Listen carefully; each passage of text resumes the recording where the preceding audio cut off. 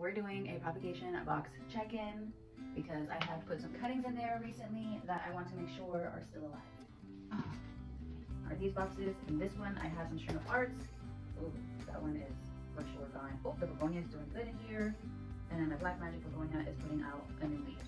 My string of hearts are growing, got little babies, great. In this box, I have some string of hearts. Then I have a cutting in here that I was hoping that I could save, but from the looks of it, it's not gonna do nothing for me.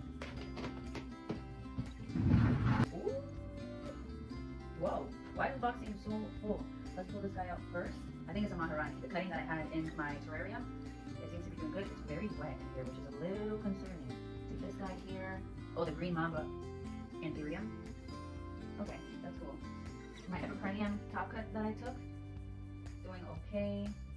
Still a little bit moist. I'm seeing some roots growing, which is cool. My Micans Halo is doing so good. Like, the takeoff is real. A lot of new growth.